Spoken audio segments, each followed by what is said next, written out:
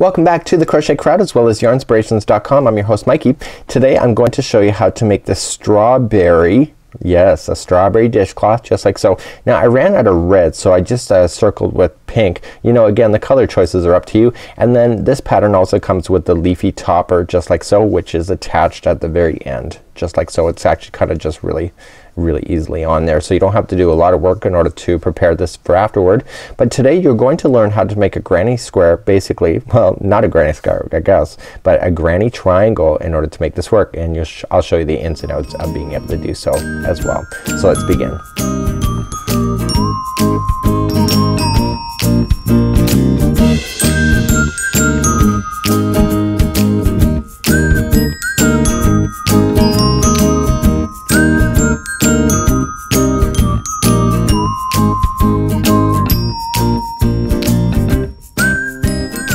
Before I begin, I'm just going to let you know that I am going to differentiate from, or I'm going to deviate from the pattern just slightly, but you can follow along and just watch what I'm doing here in order to make it simpler. So what we're going to do is start off with a slip knot just like so, and then we need to create the center so that we can rotate around that. Let's begin by chaining 4. So 1, 2, 3 and 4, and we go into the beginning chain just like so, and we create a slip stitch so that we have a complete circle right in the center. Notice how I'm kind of putting this with the outside. I wanted to make sure it's trapped around the center of the ring so it's easy to hide.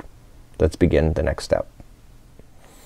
We're going to begin, and we're going to start off by chaining 3, which in the rules of crochet counts as a double crochet, and we're going to double crochet 2 more times right directly into the center of that ring. So we're going to rotate around this ring. So we only want 3 sides instead of 4 as in a typical granny. So whenever we get to a corner in this particular project for when we're doing this kind of step, is that it's going to be chaining a 3. 1, 2, 3. Typically in granny squares it's always 2. So we're going to then double crochet 3 more times into the center. So it needs that extra chain in order to make that curve in the corner that is more than a 90-degree angle. So once you get your 3 in there, chain 3, 1, 2 and 3, coming back into the center for another 3 double crochet.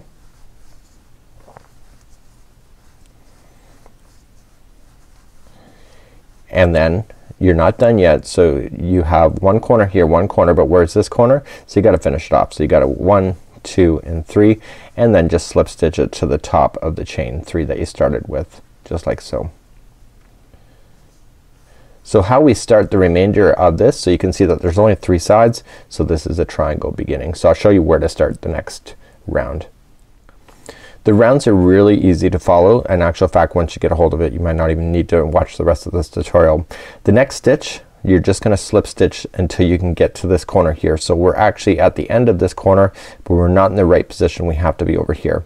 So we're just gonna slip stitch across the 2 top of the double crochets that are available to you, and also slip stitch into the chain 3 gap, and now you're ready to go. So here's what we're going to do for the corner. So you can see that there's 3 corners now, and we're just gonna chain 3, which counts as one of the double crochet, and you're gonna double crochet 2 more times, and 2 just like so, and then you're going to chain 3. Why are you chaining 3? Because you want to maintain that corner. So 1, 2 and 3, and then double crochet 3 times more into that same space.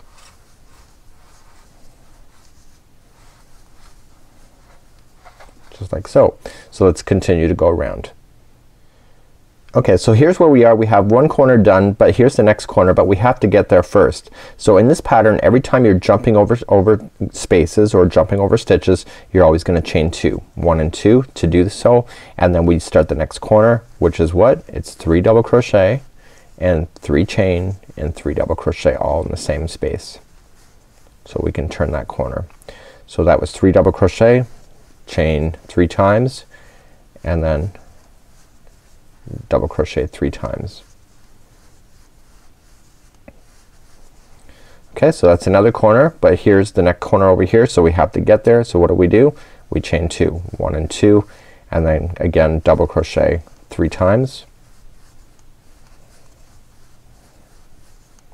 and then we're turning the corner, so that means it's gonna chain 3, 1, 2 and 3, and then double crochet 3 more times.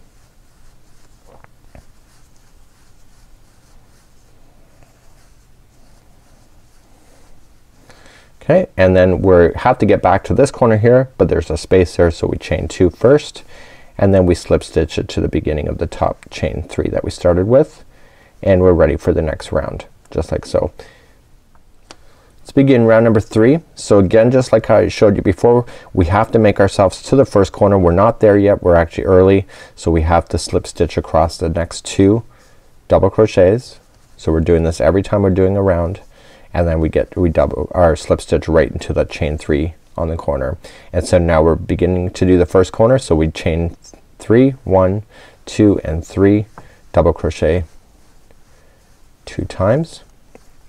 Okay, so then you have your 3 as in the rules of crochet, and then chaining 3, and then same space because we're still maintaining that corner, so double crochet 3 times. So now the corner is further apart from us now than it was before, so in each one of these spaces we're always going to put 3 double crochets, but how do we get there?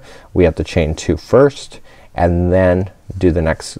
This is the gapping space in the middle between the corners, so every time you hit one of these it's always 3 double crochet and then chain 2.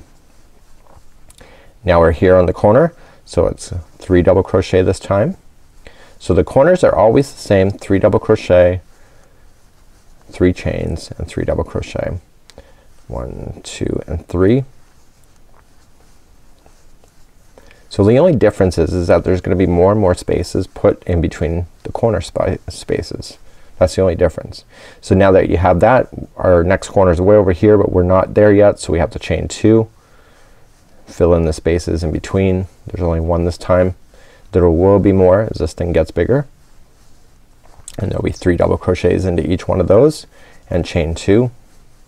Here's your corner, so 3 double crochet. Okay, chain 3 because you are in a corner, and then 3 double crochet again. Okay, so now the next corner is way over here. It's already done because we started it, so we only have the space left, so we chain 2 to get there, 3 double crochets into each one of the spaces in between the corners,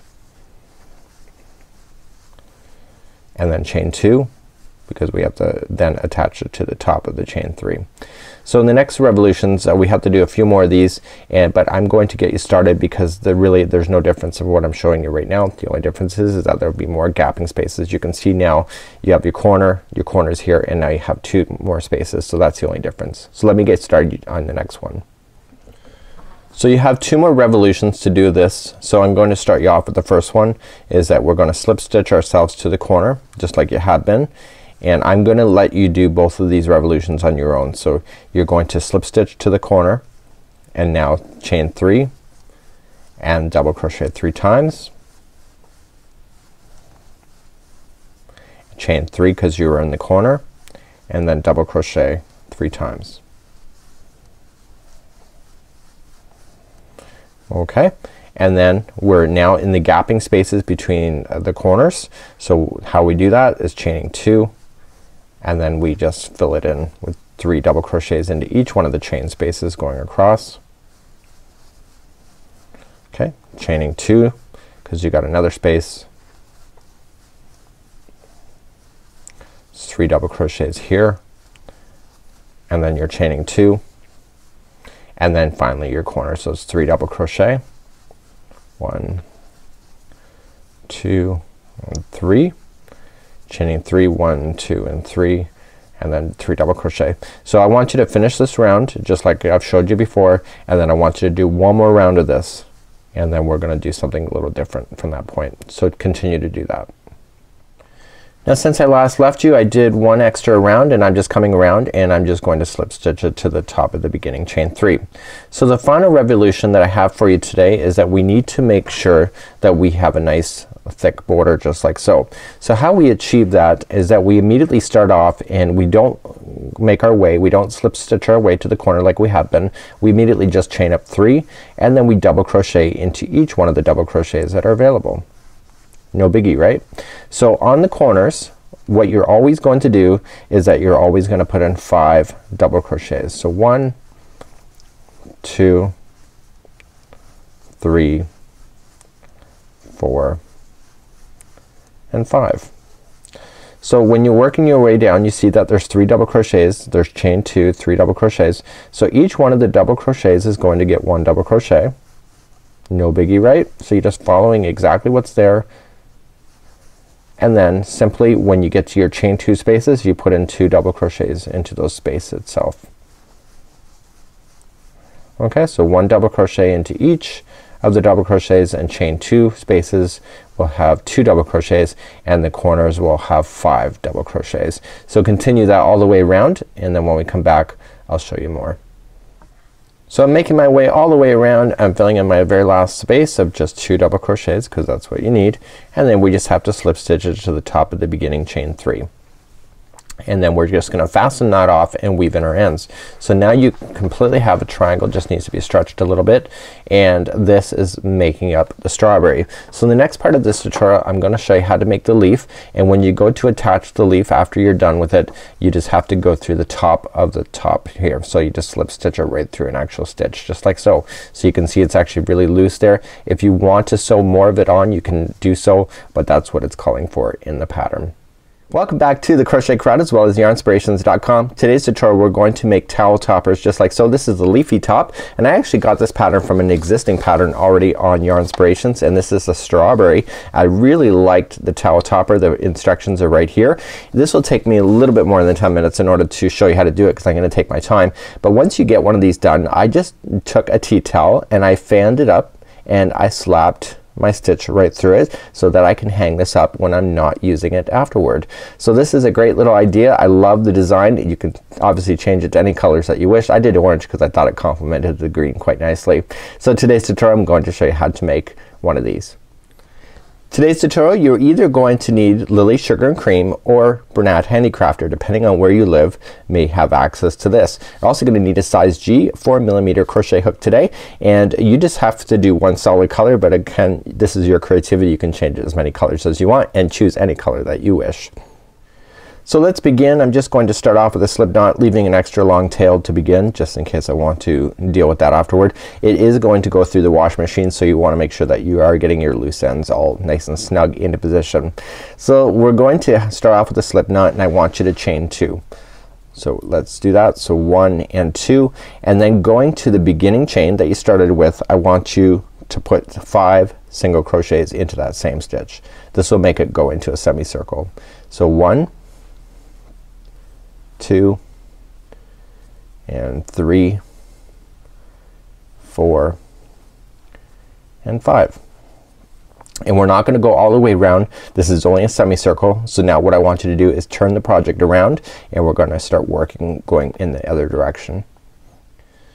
To begin row number 2, we're just going to begin by chaining 1, starting with the first one that is directly underneath. We want to put 2 single crochets into that one and into every one of the 5 that are there, so that we come to the next one that's available to you and we put in 2 there as well.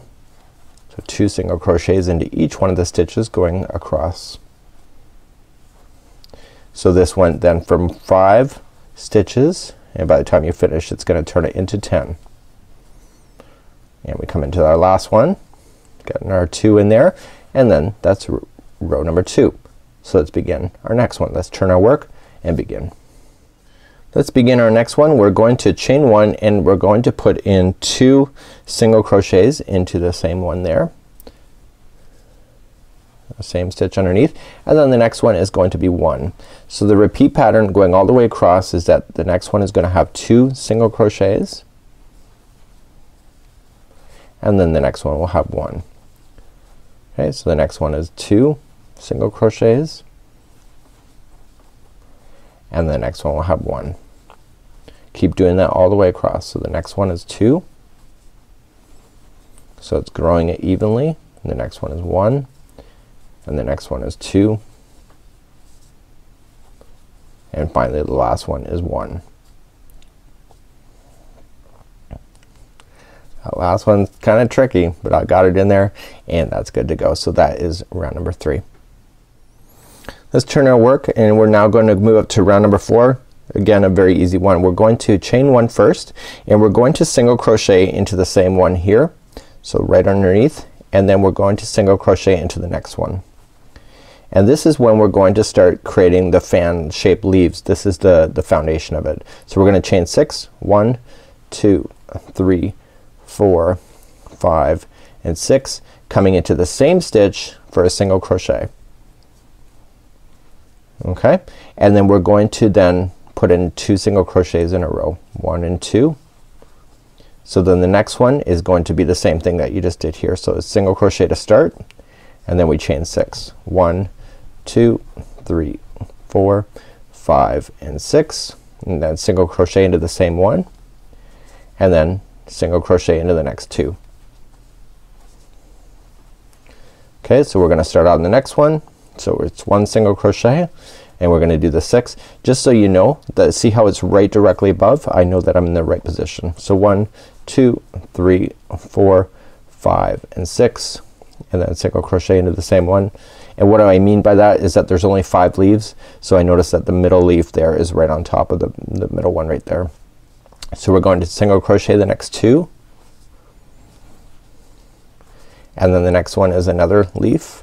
So single crochet, chain 6, 1, 2, 3, 4, 5 and 6, coming into the same one, and then 2 more single crochets in a row. Okay, and then here's the next one. So here's the final leaf. So 1, 2, 3, 4, 5 and 6 into the same one, single crochet, and then just single crochet finally into the last one, just like so. Okay, so that's what it looks like at this point. This is round number 4, row number 4, and the next one is our final row, and so it doesn't look like leaves yet, but we're gonna be playing within these spaces next. So here's the concluding row. So we're gonna turn our work one more time, and we're going to start off and chain 1 and single crochet into the very first one, and here's where we're going to start doing the repeat pattern. So the first, we just go right to the chain itself, and we do 1 single crochet, we do a half double crochet, we do a double crochet, and then we do 2 treble crochets. So we wrap twice for the trebles, we do 2 of those. And this time what we're gonna do at this point is that we're kind of in the middle of the leaf, we're a little bit past it, and we're going to chain 3. So 1, 2 and 3, and it's called a picot, and you come into the beginning chain that you started with that 3 and pull through and through as a slip stitch. And then what we're going to do is then treble again back into the space, and we decrease it going back down the other side. So 1 treble, 1 double, 1 half double, and 1 single. So you'll notice that this design, because you trebled or you did this in the second one, this picot, it makes the leaves look like they're going on a slight twist, which is kind of neat. So the next one that we just jump over all of this section, just go right to the next gapping space.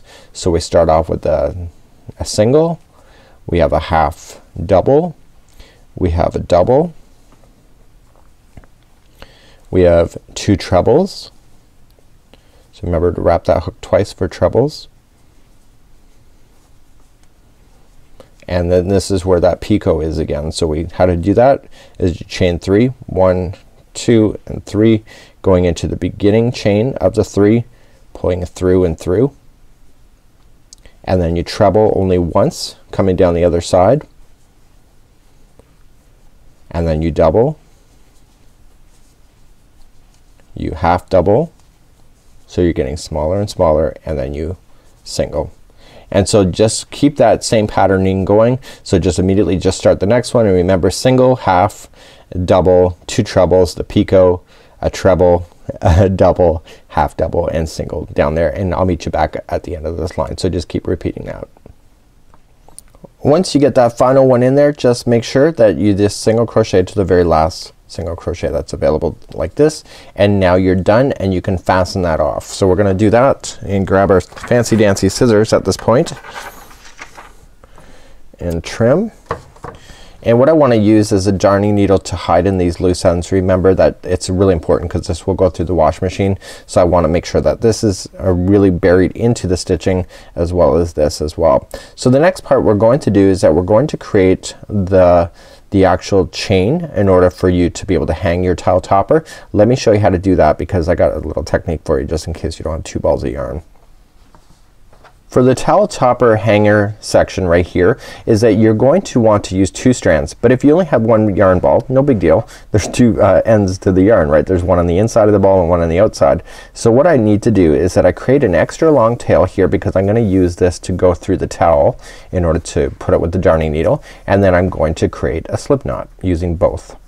So a nice thick chain just like so. And what I want to do is when I begin, I want to go through right through the center of your leaf. Okay, and then I'm gonna use both strands and going around and pulling it through. I really don't want this falling apart in a washing machine, so I just do that as an extra precaution. Okay, so I just do it the one time and then I let the stragglers fall out of the way so that I can use those afterward in order to sew the towel.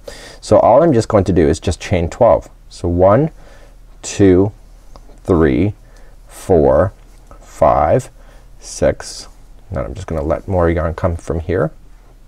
That was 6, 7, 8, 9, 10, 11,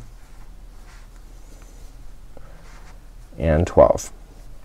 And so I'm going to do this and slip stitch to this again to the center just like so, and pull it through and through like so. And I'm going to leave a generous tail on this side as well so I can use those to sew those in afterward as well. And I'm just gonna use this and I'm just gonna pull it through. And just with the darning needle I'm gonna bury that. So the beginning ones that I started with for this chain is the ones that I'm going to use here in order to go through the towel. So I'm gonna hide these ones in, I'm gonna hide these ones in, and the towel, what I'm gonna do is that you can grab any towel and just fold it into a fan shape just like so. So you put this here on a darning needle and essentially all you just wanna do is going right through the fan section of your towel. Just go right through and then just go on the other side like so. I went through twice and then bring it back through the other side, go through the leaf one more time and then go back and then back to the front again, and just make sure you tie it really good on the inside here and just weave in your loose ends so that you can hide in the ends. So that would be how you would make a towel topper, and just again just using a darning needle, just go right through your work in order to make that happen, and this will be a kind of a cool towel topper. On behalf of the Yarnspirations as well as the Crochet Crowd, thank you so much for joining me today.